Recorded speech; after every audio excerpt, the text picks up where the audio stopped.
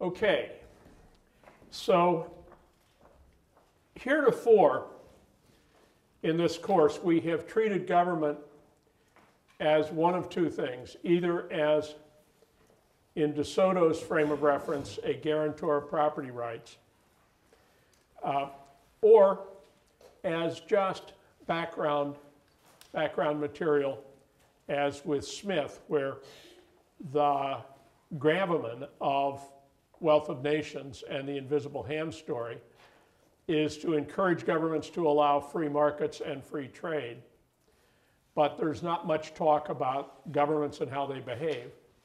And today, I wanted to correct that deficiency a little by talking about government, and in particular about the government of the United States, and then turning to the Merck-Vioxx case, and looking at a little bit of video of Mark Lanier, who is the main trial lawyer litigant nationally in the Merck matter. Now, the United States is a very unusual political system. It is a so-called presidential system, often copied. There are probably, I haven't counted them, there are probably 20, perhaps 25 countries with regimes that look on the surface like the American one, and they have in common that almost every one of them has failed. Almost every one of them is wildly unstable. And the organic growth of the very complex American constitutional order is essentially unique. And it begins with what I think of as the genius of the Founding Fathers, expressed particularly in Federalist 10 and Federalist 51, where the object is to create a complex system, and a system which makes it hard for people to put together winning coalitions in favor of new policies, which gives enormous advantage to those defending existing policies, and which, by the scale and complexity of so large a system, and they thought when they began of the 13 colonies as a huge republic, and it was a huge republic. And what came after is the largest complex republic the world has known, and probably it is as large as is feasible with a republican form of government. The combination of federalism, so there are two major layers of government, and the expected diversity of so large a country, make it hard to form majority coalitions.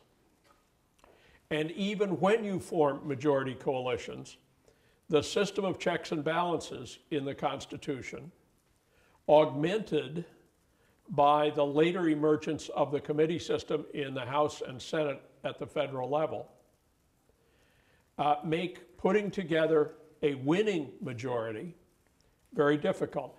Arguably, the last presidential and congressional elections created a winning coalition for some form of health care reform.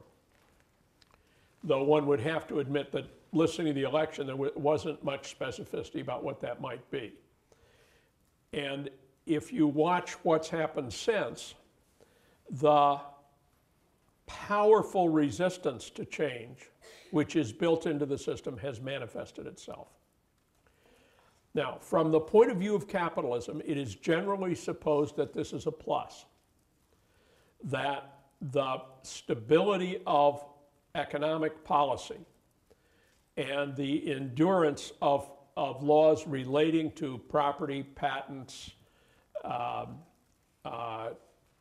commerce, that the relative stability of all that owes something to the fact that no mere short-lived majority can transform the American political system and its policies.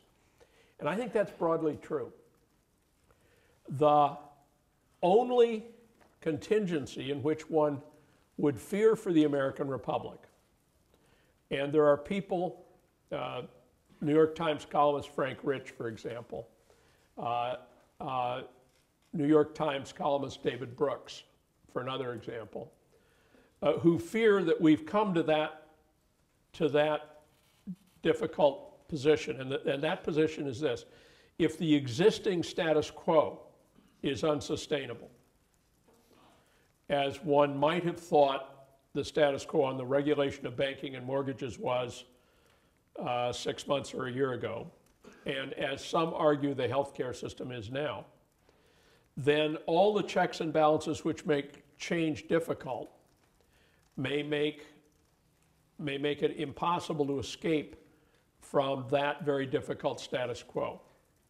Now, I am personally an optimist about the ingenuity and resilience of the American political and economic order.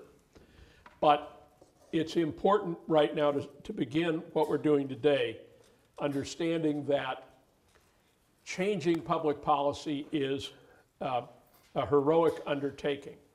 The change of public policy, which will be in the background in the Vioxx case, is tort reform. And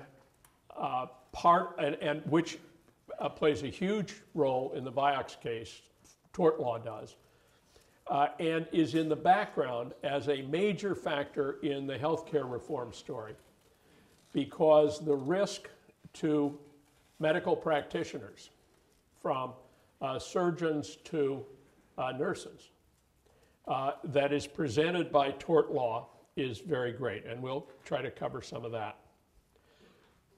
Using Vioxx as our case, when Vioxx was in the testing stage, I went to my internist and tried to talk him into getting me into the trial, because I was still playing tennis then, and Vioxx allowed me to. Vioxx seemed like a miracle drug, and the merit of it, a COX-2 inhibitor, was that it seemed to reduce inflammation in your joints and therefore reduce pain without creating inflammation and erosion in the intestine. Aspirin and other similar drugs reduce inflammation in the joints, but as a byproduct, tear at the intestine. And he was wise enough to say, you know, not every innovation is what it appears to be, and I would urge you not to be in the trials. And being a compliant fellow, I took his advice. In retrospect, I guess I'm glad. The American system, and this is not part of the original design, has built up an enormous practice in lobbying and high-powered lawyering at the federal level. And K Street is to lobbying what Wall Street is to finance. And the existence of trade associations for every imaginable thing is a leading factor in American politics, and whomsoever would seek to control or create some new efficiency or new form of justice in public policy has to fight her or his way through K Street. And I'm about to give you a series of generalizations which are broadly true. Each admits of exceptions, but they're about what are the advantages if we want to play the K Street game. One is concentrated interests, where a particular class of individuals or companies have a lot at stake, is a huge advantage. And why is it a huge advantage? Because it will provoke them to spend money on lobbying and influence.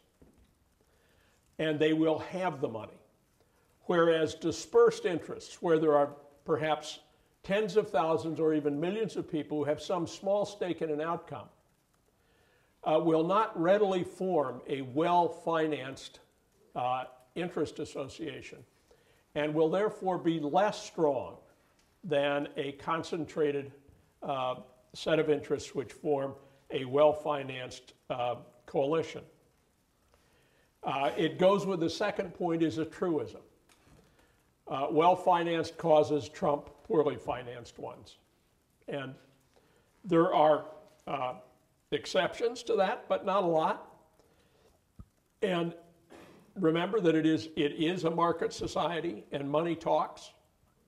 It is a market society in which the First Amendment gives money rights. That is, if I want to spend money putting forth a point of view, and you want to regulate my right to do that, my first recourse of defense for the right will be to go to the courts and say that you're infringing my right of self-expression. And the courts have often, not unambiguously, but often ruled in favor of that view. Defending the status quo is a hell of a lot easier than changing it. The legislative process is full of veto points. The commonest result for legislation introduced in the House of Representatives is that it is assigned to a committee and nothing else happens. It's assigned to a committee and nobody brings it to the floor for a vote. The committee may not even hold hearings. If the chair of the committee is hostile to it, and he thinks it might have support, he will refuse to hold hearings. And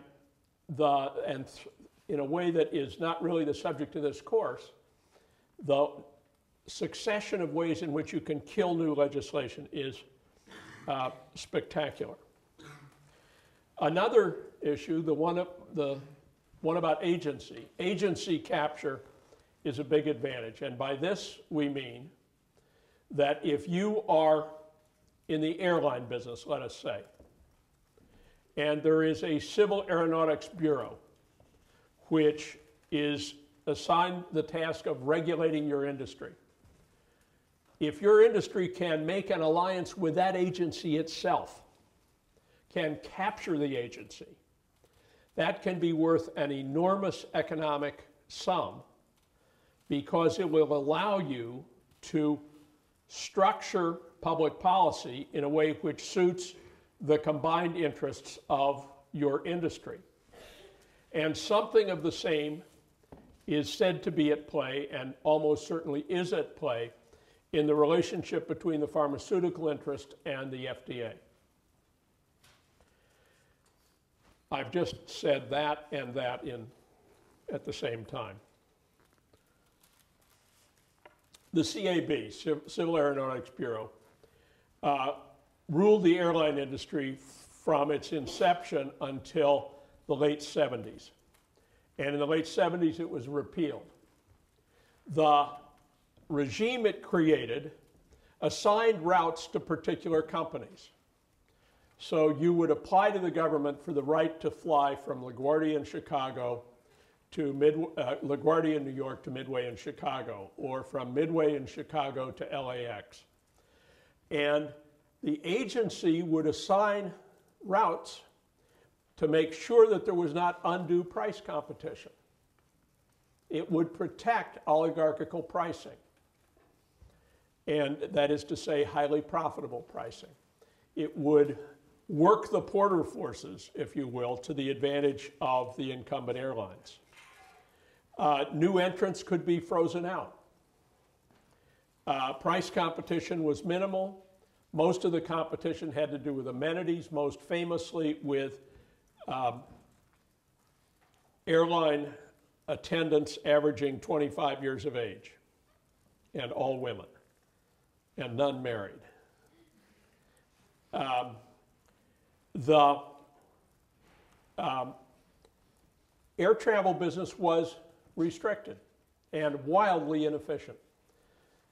And what killed this arrangement was the observation made by some law and economics people that the airlines which were not subject to it, and the only airlines that weren't subject to this regulation were ones which flew entirely in one state.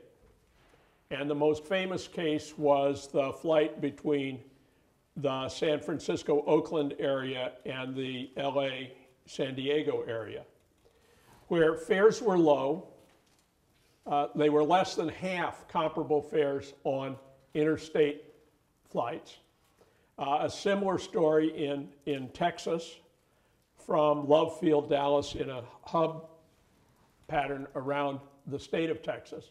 Fares were lower, safety was just as good, service wasn't quite as good, but there was genuine price competition. And this group came to the fore and created a national coalition to deregulate the airlines. And the effect was, well, let's take somebody at random. How many of you look forward to air travel?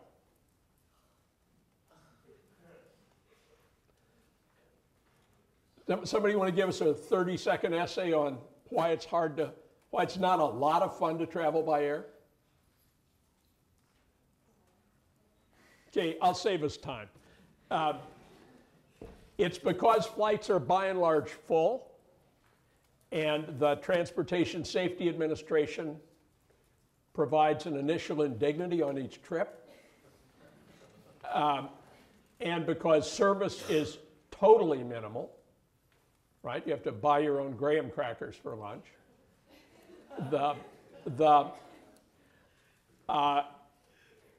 It's not, unless you fly first class or business class, which Yale does not allow except for the very highest ranking officers at the university right now, and then only on very long flights. Air travel isn't fun at all. But what it is efficient.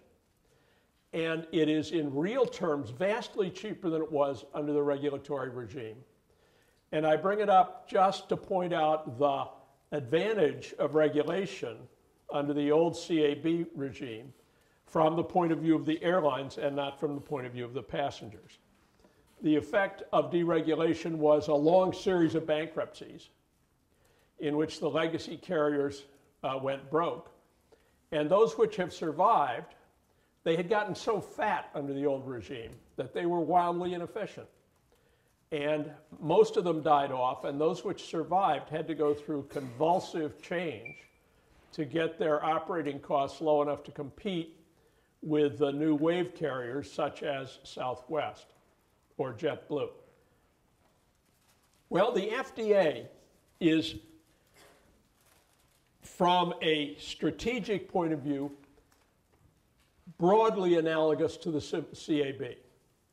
The FDA is a huge regulatory jungle which creates powerful obstacles to new entrants and which requires drug companies to be extremely well financed in order to get new products through the mill. And the impact of that has been to create a relatively small number of gigantic pharmaceutical companies, many of them very well run, and to induce those pharmaceutical companies to aim at blockbuster drugs. Merck is one of those companies. I've shown you this diagram about combining know-how with capital and motivation to get something done. And in a highly regulated environment, you've also got to worry about the regulatory and legal apparatus in a big way. And these companies are really good at that. They have adapted to the regime of the Food and Drug Administration and are terrifically good at that. And they are able to put up pretty high barriers to competition from new entrants. And the typical outcome for a small firm which has a drug candidate is that they get to a certain stage in the preliminary phases of testing and then sell or license the drug to one of the major pharmaceuticals. I'll post this slide. It's the history of Merck's interaction with government and government's road toward the FDA. The interesting thing, it's in the case about Merck, is that its property was seized during World War I. And for the American government to seize the property of a corporation is a very rare event. But the problem was, of course, World War I, the Germans were the bad guys. They ended up having to buy their property back on loans from Wall Street. And the reason they got the loans is that Merck was a great company with centuries of history. The two legislative acts which are perhaps important to the background of this case are the Prescription Drug User Fee Act of '92 and the FDA Modernization Act of '97, both of which put the drug companies in the position of funding the FDA's investigation of their proposals. Now, in looking for a blockbuster drug, think of the green square as a space representing all the possible diseases that drugs could fix. And they range on the vertical scale from acute at the bottom to chronic on the top, from rare on the bottom to common on the right. I said chronic up here, or I meant chronic up here. And is it obvious to you where the money is to be made in the pharmaceuticals business? Yes, back left. Pardon? Common and chronic. Common and chronic. Because if acute, the customer may not stay alive long enough to be truly profitable. And common has its obvious benefit. So the idea of a COX-2 inhibitor, the business plan behind a COX-2 inhibitor, was to advertise the hell out of it and to capture a huge generation of people 40 and older with bad knees, tennis elbow, all those stiff necks, all those things which go on for decades. And during the 17-year patent, to make billions upon billions of dollars. And blockbuster drugs, in fact, do make billions upon billions of dollars. And there is a market failure problem with this model, which has to do with less common and more acute diseases. And many, many small disease populations get disproportionately small investment in drug research because of the logic of blockbuster drugs. Merck has had two really famous CEOs in recent times. This is I've had both these guys in my classroom to teach this case at one time or another. Roy Vagelos is an MD, and a brilliant MD and an idealist. He, at one point, I don't know if is the river blindness drug in this case? Yeah, the river blindness drug is one where the government wouldn't pay to distribute the drug in Africa, but he just had Merck pay, and thinks he got his money back in the motivation of his research staff. And Ray Gilmartin, who succeeded him, and comes in for great abuse in the Mark Lanier video we'll look at. Ray Gilmartin is an MBA, where she had a Harvard MBA, and was hell for leather marketer. And he looked at the COX-2 inhibitor market as the best single market available in the generation to Merck, and put a huge sales force out there and went full stop and sometimes a little over the line with the ethics of inducing doctors to prescribe the drug. Sometimes by straightforward favor giving, sometimes by invitation to so-called research conferences, which were in actual fact golfing holidays of the kind. Now, what's wrong with a golfing holiday aimed at MDs, if we remember Sharon Oster? Do we remember? Yes. Yes. Can we throw him a mic?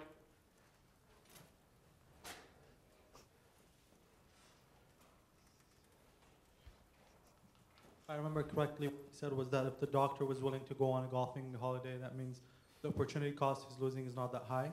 So he's probably not a doctor that sees a lot. Okay, so the doctors with the lowest opportunity cost for going to Hawaii go to Hawaii, and they're not the people you're trying to reach. And that's certainly true of the heart technology. Maybe a little less true of Vioxx, where a very low-key practice where you just casually advise people to take this drug would be very valuable. The common law tradition. The English common law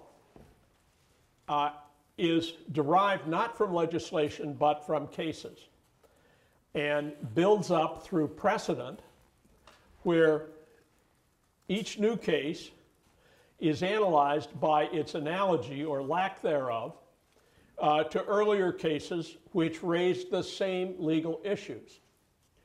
And this tradition goes back 1,000 years, or nearly 1,000 years, and came to the United States with the immigrants who came to New England in the 17th century, and is a dominant part of the American legal code, which is largely separable from Congress and the legislative process. And central to it is the idea that courts should make the victims of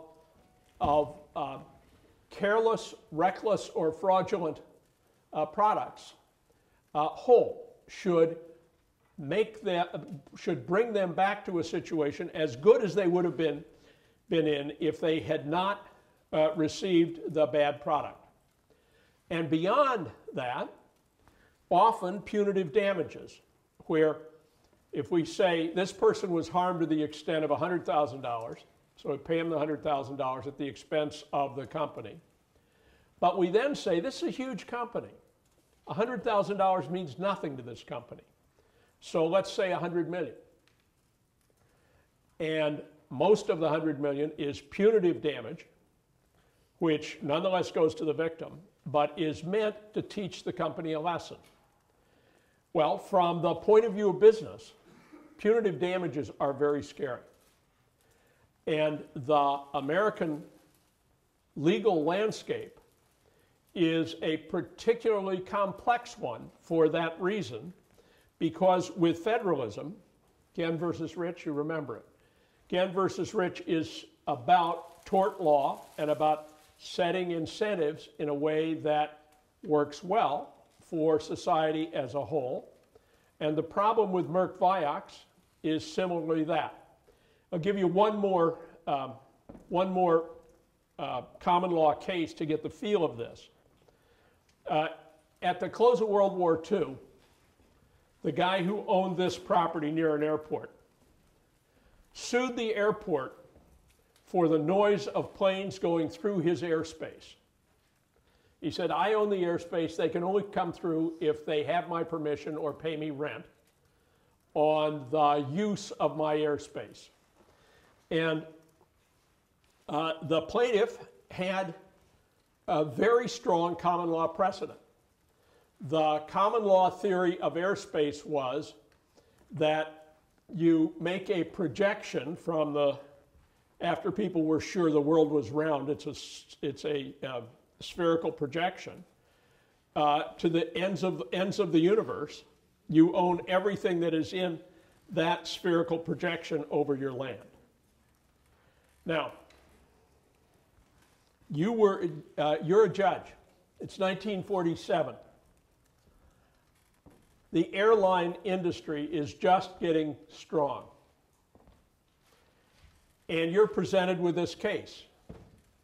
Tal, how would you decide it?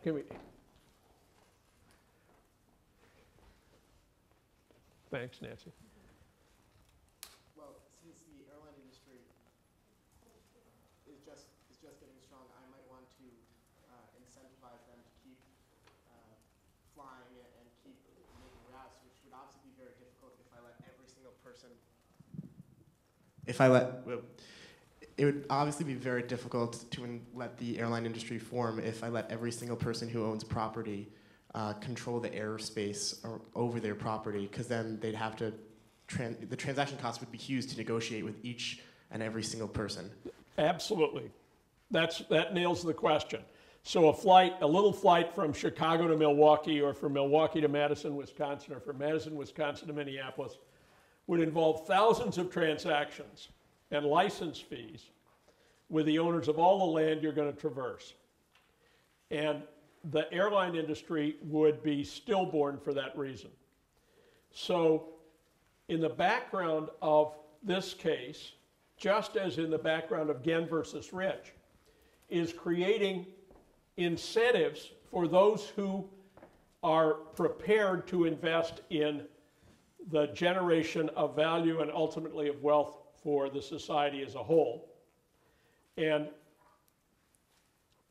Mr. Justice Douglas, in May of 1946, wrote the opinion in U.S. versus Cosby, which decided the case in favor of the airlines and against the landowners.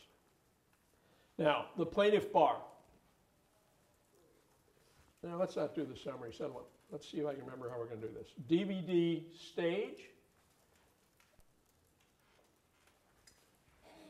Play. This is a set of interviews. We sent I think Merck ultimately has to settle. This is Mark Lanier. Maybe not all of the cases, but Merck certainly needs to settle the good cases. What Merck needs to do is wait until the statute of limitations runs. What that means is that there's a time period after you're damaged where you have to file your lawsuit. And if you don't file within that time period, your rights are gone. Merck needs to go ahead and wait and let that time period run so that there is a fixed denominator. How many cases are out there? And then the numerator, how many of those is Merck going to settle, can be determined. And I'm not sure that Merck needs to settle every case out there. These cases are expensive to fight and they're hard to fight. And so Merck can satisfactorily settle the difficult cases of serious injury where really I think all of us ultimately agree Merck owes the money. And then Merck can take those cases of lesser liability and ultimately tell the lawyers, you want us, come get us. And that's where this has got to end up, I think.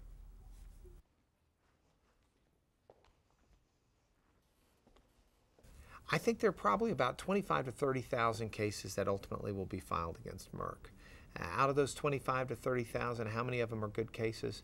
I would guess probably you've got different degradations of good. It's like students. You know, there's A good and there's B good. Then there's C not so good. And then there's D and F really not good at all. How many A, B cases in that grouping? Over half of them, I think, are probably A, B cases. How many of those are C's? Maybe a third. How many of them are D and F? Maybe about 25%. I don't know. Now, my percentages may not add up, but it's something in those ranges at least. My guess is $12 to $15 billion for liability for Merck. I think if Ken Frazier, the general counsel for Merck, came to me and said, Lanier, here's $12.5 billion, make my headache go away, I could come pretty close to resolving all of his issues. There's a great deal of difficulty in trying to set up a jurisdiction for hearing these cases. The way the law is set up, philosophically, the plaintiff who has a burden of proof, the plaintiff has to prove their case. A tie goes to the defendant, if you will. The plaintiff with a burden of proof is supposed to get a pick of forum. By that it means if you've got to prove your case, you should be allowed to choose in which court you want to do it. Realistically, in America, all of our courts are supposed to be fair, but practically we recognize that some are more plaintiff-friendly and some are more defense-friendly. And so the plaintiffs naturally try to find those courts that are plaintiff-friendly. The defendants want defense-friendly courts. We tried the first case in Texas. Texas has a reputation for being plaintiff-friendly. Realistically, I think at this point in time, it's probably not. Our judge was appointed to the bench by George Bush when he was governor of Texas. George Bush, President Bush, is certainly no friend to trial lawyers. We have an appellate court system in Texas that is entirely Republican. There will not be a Democratic judge that will ever see the Vioxx case we tried in Texas, or the ones pending right now, to my knowledge. In New Jersey, you've got a different scenario. You've got a court system that's very friendly, ideologically at least, with Big Pharma. Pharma has a home in New Jersey, has great tort reform in New Jersey, and until we got the punitive damage finding against Merck, had never been held responsible for punitive damages in New Jersey under the current state of the law. If you Google judicial hellhole, you will find a map showing the most plaintiff-friendly jurisdictions in the country. And the huge ideological battle and political battle which is in progress about federalizing and capping tort law awards is out there. Just go tort reform or judicial hellholes and you'll get the flavor of it. So New Jersey is somewhere that I think Merck would like.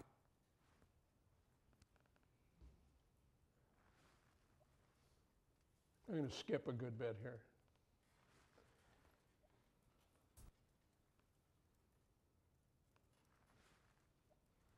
Sorry. This is fairly amusing. The Harvard Business School slide that I put was not the first slide I showed, but it certainly was in my opening statement. I wanted the jury to understand that before Ray Gilmartin came on board, Merck, which was 1994, Merck was run basically by a CEO named Dr. Vagelos. And Dr. Vagelos is a world-renowned doctor, phenomenal doctor. When Ray Gilmartin came on board, Merck didn't hire a world-renowned doctor to run the company. Merck didn't hire a world-renowned chemist or even a nationally known chemist. Heck, I'd have taken a local chemist. They didn't hire a pharmacist, someone who had experience with pills and medicines on even a local level, much less the national level. What Merck did is they took a different direction. They changed directions from the Vagelos days, Dr. Vagelos days, and they hired an MBA. Which I have a lot of respect for MBAs, but I think we need to put into context what it was speaking to within the Merck culture. It was saying no longer is science running our company. We're now going to run this company along economic terms as a business. And Ray Gilmartin came in as a Harvard-trained MBA who had really no science background whatsoever. And it was I put the Harvard Business School slide up to put a visual image to go with the intellectual concept that Merck was choosing to be a business-first company, not a patient.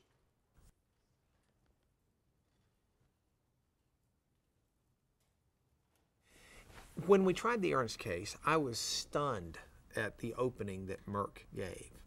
Understand, Bob Ernst died from what's called sudden cardiac death. Sudden cardiac death means you are dead by the time you're in the hospital, and the cause is not something they can easily trace, but it's clearly a heart problem. The sudden cardiac death was attributed to an arrhythmia, which is a ventricular fibrillation for him. His heart was quivering. And the question ultimately becomes, what caused that heart quivering arrhythmia? Most typically, according to the Merck manual, it's caused by a heart attack. But it can be caused by an electrocution. It can be caused by inhaling a lot of salt water and a drowning. And it can be caused by being exposed to hyperthermia. Clearly, none of those is what had happened to Bob Ernst. Bob Ernst had had a heart attack.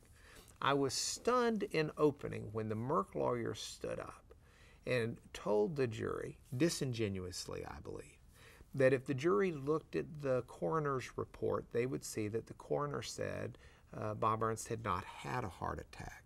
Bob Ernst had died from arrhythmia secondary to atherosclerosis. Well, those are both caused by a heart attack. Someone may have died from a loss of blood, okay, but if someone was shot and it was the gunshot that caused the bleeding and the loss of blood, it's disingenuous to stand up and tell a jury, oh, they didn't die from the bullet, they died from loss of blood. And so I was shocked by that because I thought it was a misrepresentation. And I think Merck did it thinking they could get away with it because no one had ever been able to find the coroner and ask her what she meant. And so I don't have any testimony to the contrary. We just have a report. So I went back to my office and I said, I want the coroner. And they said, we can't find the coroner. I said, we can find anybody except bin Laden. Find the coroner. We hired a couple of PIs. We found the coroner doing pathology work in the United Arab Emirates, Abu Dhabi. I shot her an email asking her if she would mind if I spoke with her. She emailed back and said she'd be glad to speak with me. I called her on the phone and I said, here is what was said about this case in opening. Here is what your autopsy said. Tell me about it. She said, well, he died, under an autopsy. I have to put the physical cause. The physical cause, it was a sudden cardiac death with an arrhythmia secondary to atherosclerosis. I said, well, how does that kill you? And she said, easy. You have a heart attack.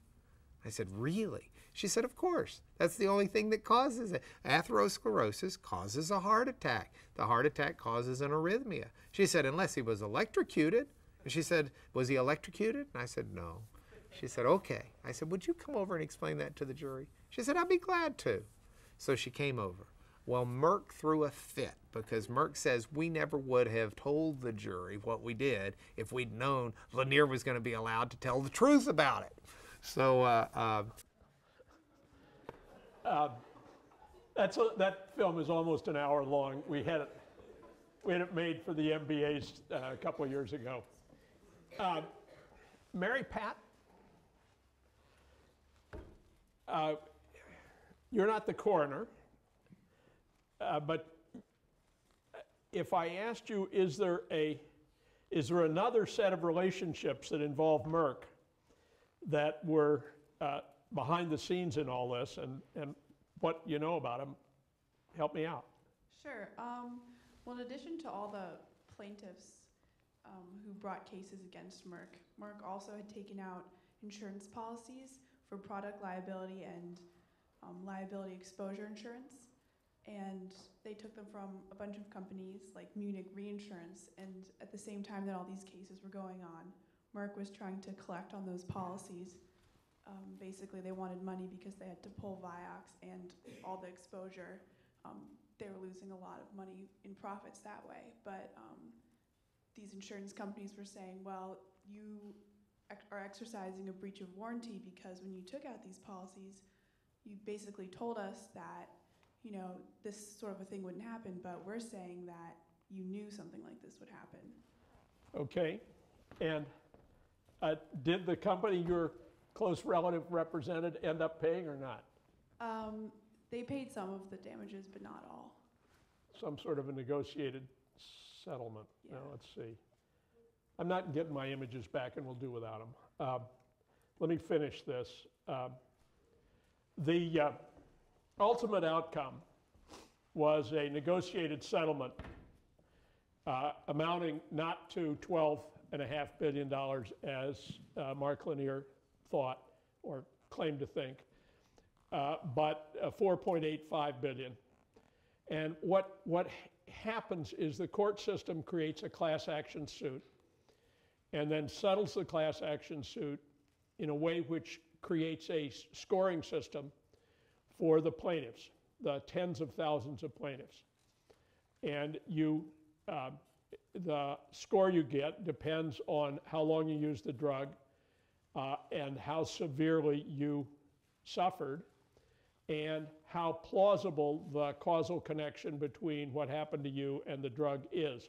For example, if you took Vioxx for a short period of time, but were a 280-pound diabetic with a major smoking problem and a quart-a-day bourbon problem, the odds were that you weren't going to get a lot of money out of the settlement.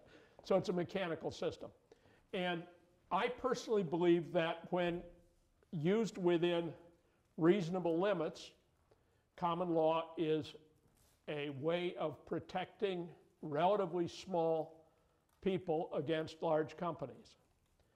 And the adjudication of that boundary, which is now in progress, is very important. The killer for large companies is the transaction costs of settling so many cases can themselves be prohibitive. Okay, exam on Wednesday and back to work on Monday.